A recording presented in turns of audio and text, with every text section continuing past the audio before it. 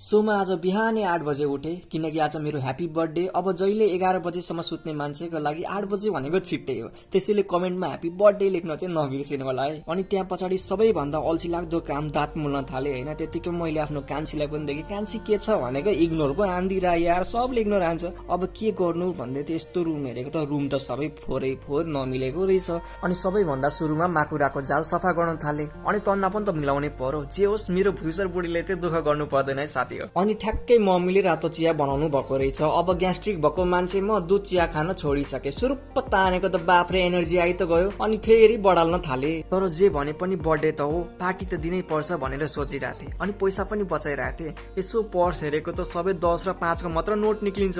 एउटा मिम छ नि, हे प्रभु हरिनाम कृष्ण जगन्नाथम प्रेमानन्दम ये क्या हुआ, हो त्यही वाला फिलिङ आयो। तर यसो सोचे 2-3 जना त साथी छ, जसरी भए पनि म्यानेज गरिहाल्छु नि भनेर मन बुझाए। अनि साथीलाई कल गरेर ओइ मेरो भरे बर्थडे पार्टीमा आउँछस् भनेर भने।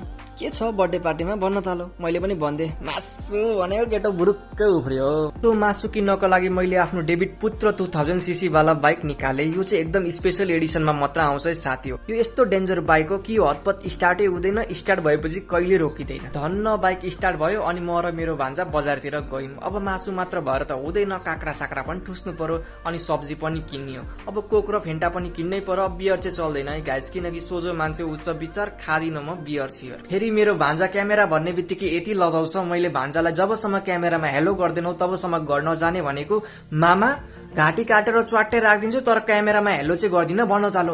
म त यत्रो रिस्क लिन सक्दिन है भनेर क्यामेरा अफ गरे। अनि एकछिन पछि मासु पसल पनि आइयो, तर के गर्नु, कुखुरा काटेको मन पर्दैन, मासु खाएको मन पर्छ। भन्छन् नि बाचुन्जेल हाँसखेल मरेपछि तासखेल। फाइनल्ली सबै सामान किनेर हामी घर फर्क्यौं। भान्जालाई एकचोटि फेरि क्यामेरामा हेलो गरिदेऊ त भनेको लजाउन थाली गयो। अनि यता मम्मीले मासुको लागि सामान तयार गर्दै हुनुहुँदो रहेछ। अब हेर्दा हेर्दै साँझ पर्यो अनि मेरो साथीहरू पनि स्कुटीमा आए। फेरि मम्मीले केक पनि ल्याउनु भएछ। अब मलाई केक काट्दा चाहिँ बच्चा बच्ची जस्तो फिलिङ आउँछ क्या।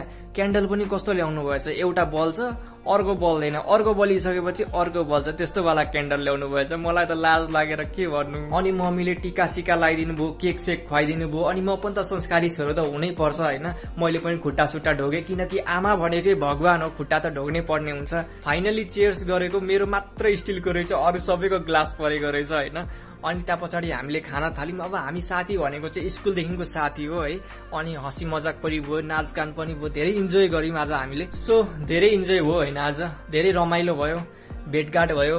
अब के भन्नु, यस्तै रहेछ जिन्दगानी, मर्ने छुमे सबै हामी। फेरि भेटौँला guys. Thank you, C you, take care and bye bye.